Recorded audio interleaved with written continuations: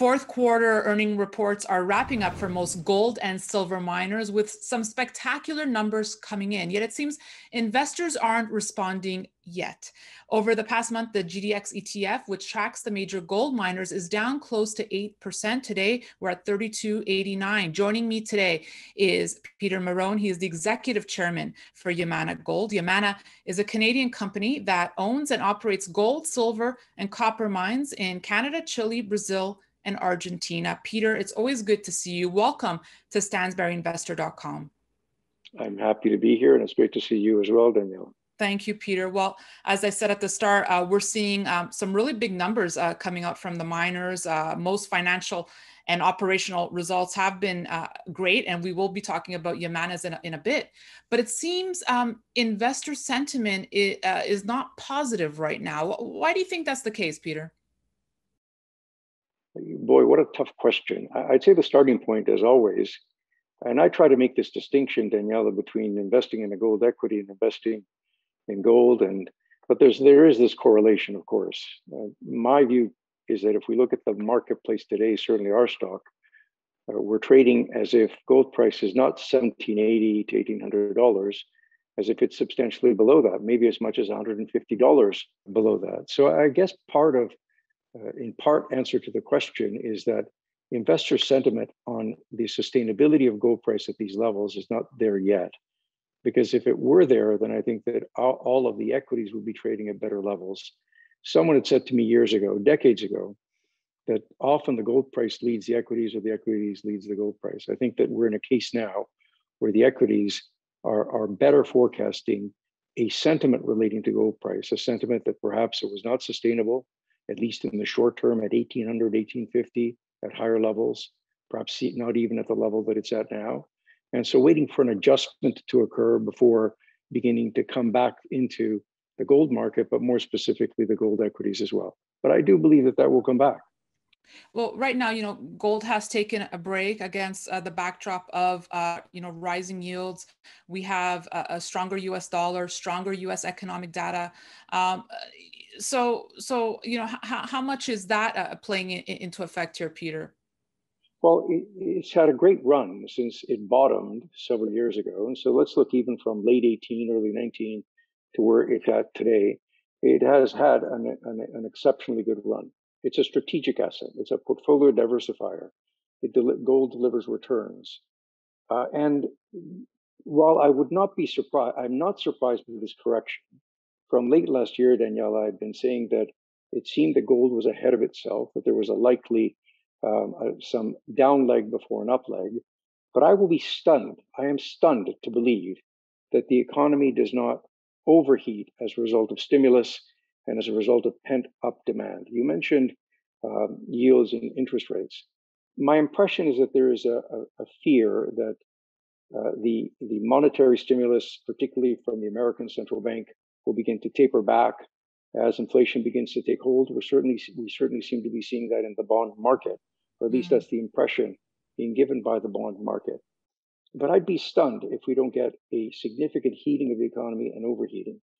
Rely on history more than rely on economics, because there's an emotion to gold that does not always follow an economic model. But if you look at history, in periods where there's been pent-up demand, and we have had pent-up demand, many of us have been at home for long periods of time, not going to restaurants, not buying things. When we start to travel again, use our cars more frequently, fuel, the need for fuel, the need for food products, with a fiscal and monetary stimulus that we have seen and continue to see. Look at what the Americans are considering doing with their fiscal stimulus package of $1.9 trillion with a T. So it seems to me that we're going to continue to get this stimulus. Central banks will continue to have to manage the economy. There is weakness in the economy. It has to be absorbed by this stimulus. And then there comes that pent-up demand. And when that demand is unleashed as a result of becoming freer to do things, it seems to me that we go into this inflationary cycle, and that has historically been exceptional for gold price. That is an excellent point and really well said, Peter. And I believe in past interviews, you've said on the inflation point, because you're not operating in the US, the mines won't really, your operational costs will not be affected because you're primarily, in Chile, Brazil, Argentina, separate story, correct? That's right. And what we've been seeing is a modest level of inflation on our costs. What drives costs for mining companies isn't so much what's happening in the broader economy and inflation in the broader sense. What would drive that is what's happening in our economies, in our industries. So where we saw the inflationary pressure in the last cycle, let's say up to 2012, 2013, was because everything in the extractive industries was overheated. We're not seeing that today. And so without that, I don't think that we see a cost escalation, a significant cost escalation in costs, while we will see a significant increase in gold price. It may take that leg down as it seems to be taking now.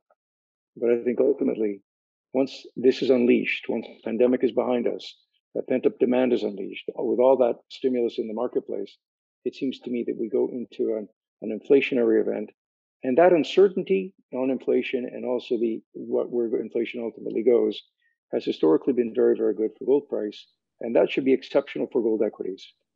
I know no gold mining executive likes forecasting gold prices, and I'm not going to ask you to do that, Peter. But when you say you could see gold really pushing higher here, I guess in what camp do you fall? We've had guests here with forecasts of $20,000 gold, 10,000, 5,000, 2,000 short term.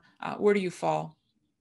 Well, I don't know that I'm good at predicting gold price, certainly in the short term. I made an error in 2007 when gold just touched above 1,000, as you might remember. Yes. I was asked where I thought it would go, and I said it would go to 1,500, but I made the error of saying within a year.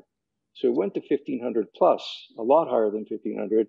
It took a little bit longer than a year. But look, let's look at a few data points. First of all, I used the word stunned before. I'm going to use it again. I'm stunned that significant bulge bracket banks are predicting gold prices for $3,000 per ounce. We should all be stunned. Who would have thought that? A decade ago, we would have thought that was probably on the fringe. And now here's where the mainstream is saying gold price will go. So I'm beginning to become far more comfortable that over certainly the intermediate and longer term, some predictions of higher gold prices than $3,000 per ounce will materialize. Let's look at a further data point. Everyone talks about gold price at an all-time high, just above $2,000 an ounce. And I take the view that that's incorrect. Gold price in 1980 got to, I think it was just over $800 per ounce, about $820 per ounce. We were into an inflationary period, a geopolitical uncertainty.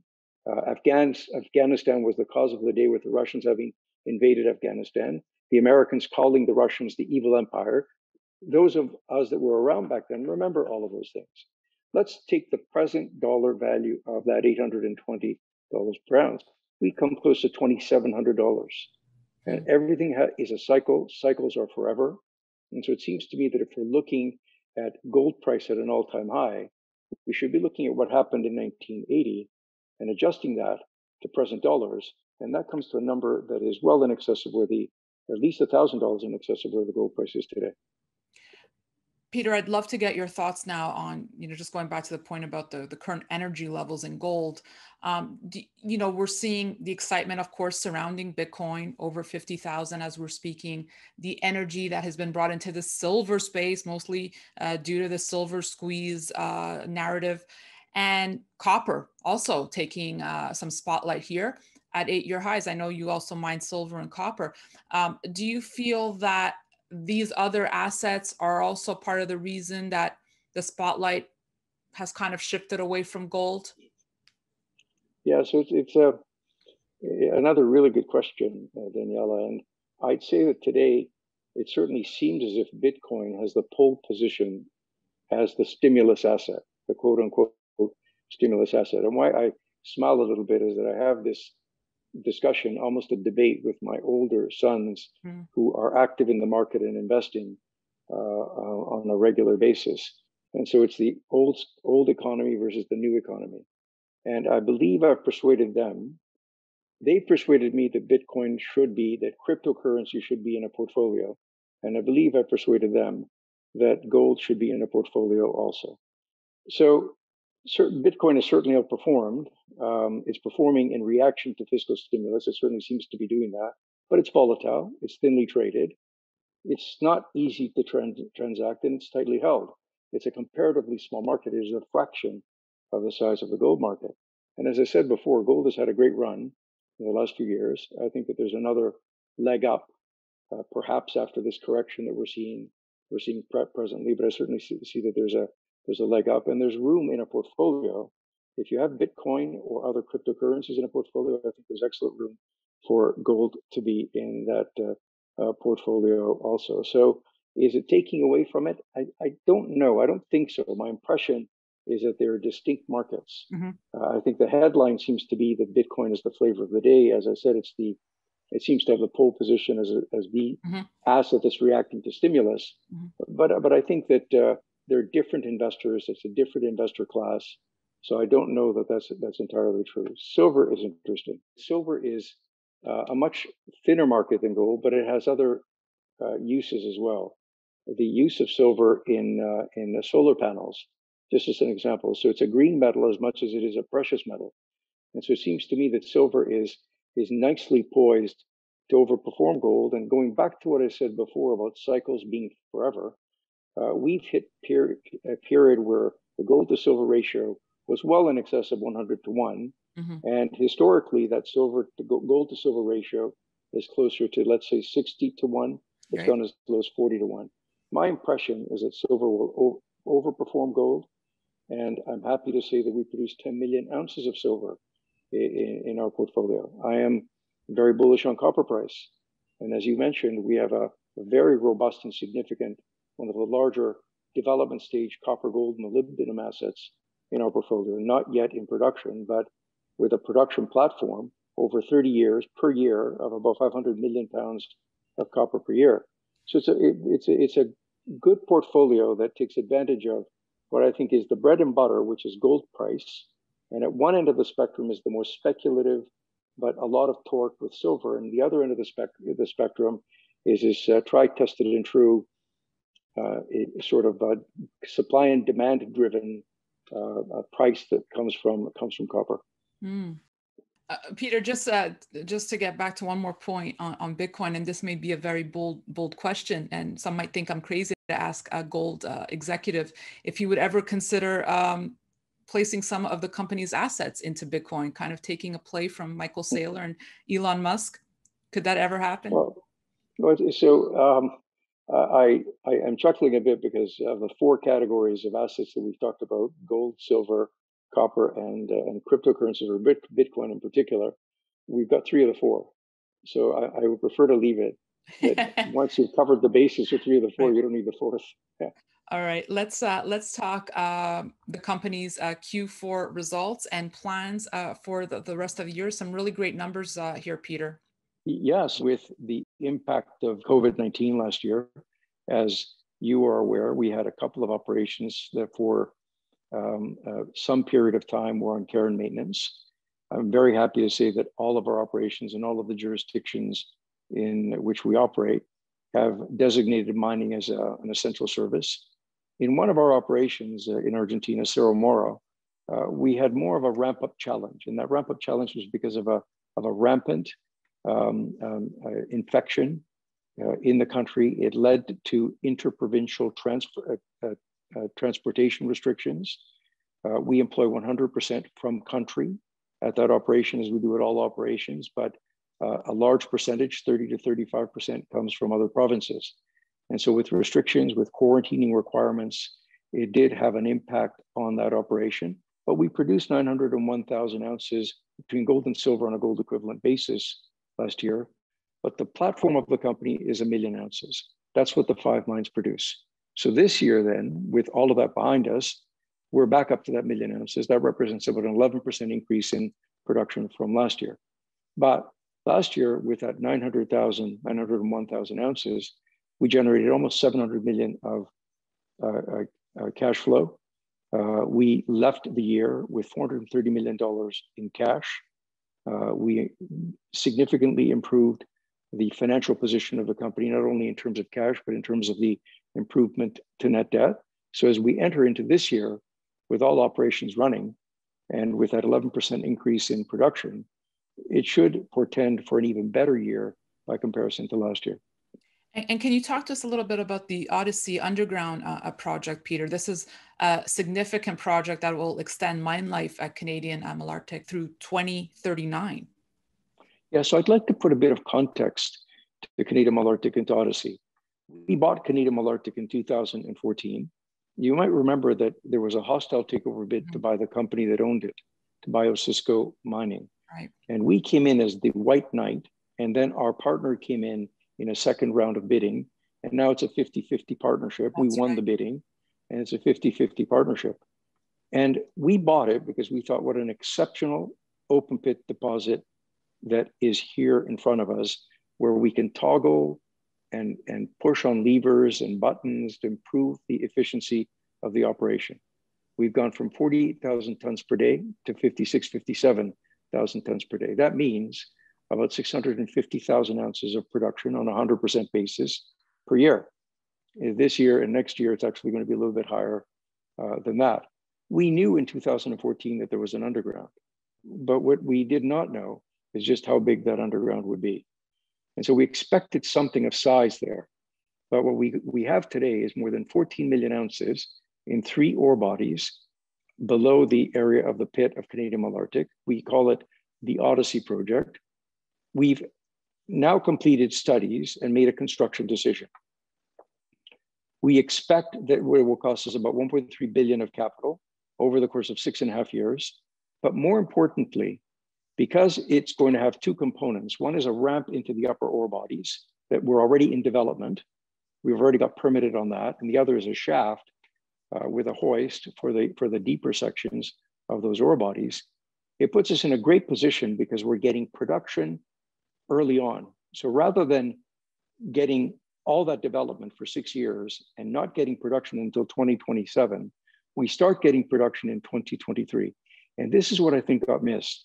Because between 23 and 27, we get about 932,000 ounces of production from underground that does not impact the underground operation at all. 14 million ounces, 900,000 ounces is not much at all. But that 932,000 ounces is during the development phase. And that means that cash flow is funding a huge portion of the CapEx. At 1550 gold, it funds about 50% of the CapEx. So to say it differently, it's going to cost us somewhere in the range of $650 million for 100%. So 300 to 350 million for our 50% over 6 years. A very manageable CapEx. I think it's it's a brilliant plan that our guys and our partners guys and the operations, of course, have come up that delivers on this project. The production platform then, when it's fully running, is an average of 545,000 ounces per year, as you said, up until about 2040. And I think that gets extended. You really brought me back. I remember covering that story when Yamana came in and swooped up that deal. So time definitely flies. Before I let you go, you mentioned COVID and obviously the impact it's had on the industry. And, this is supposed to be a time where we're supposed to be seeing each other at the BMO conference, at the PDAC, the world's largest mining conference in Toronto. Obviously, these events not taking place. My question is, how has this affected M&A activity in the mining industry with CEOs not being able to really meet face to face? Has it affected M&A activity? Well, what a really good question, but a tough one to answer. My view is that business combinations, any form of business combination, is sort of like any relationship. You have to nurture the relationship. It's not different from relationships in family, relationships in couples. You have to nurture the relationship. You have to get to know the parties. It's normal to look at it and say, what does it look like on paper when an investment bank puts something together that says this is what a combination or an acquisition looks like? It's easy to look at it and say, this is what the numbers look like. But what has to be done on the diligence? But the best diligence that can be done and the best way to really create a high quality opportunity is really to get to know the parties that are involved with it. And that does require face-to-face discussions, one-on-one type discussions. So the answer to your question, I think, is yes. Without a direct engagement, without that one-on-one interaction, that occurs at these conferences, I think it does become more difficult. Well, I hope things will return to whatever normal will be soon. Peter, I appreciate you joining me here on StansberryInvestor.com. Thank you for your time. Thank you very much for inviting me. Fantastic conversation with Peter Marrone, Executive Chairman over at Yamana Gold. Thank you so much for tuning in. We will have much more for you, so be sure to stay tuned to StansberryInvestor.com. You can follow us on all our social media platforms. Thank you for watching. I'm Daniela Cambone.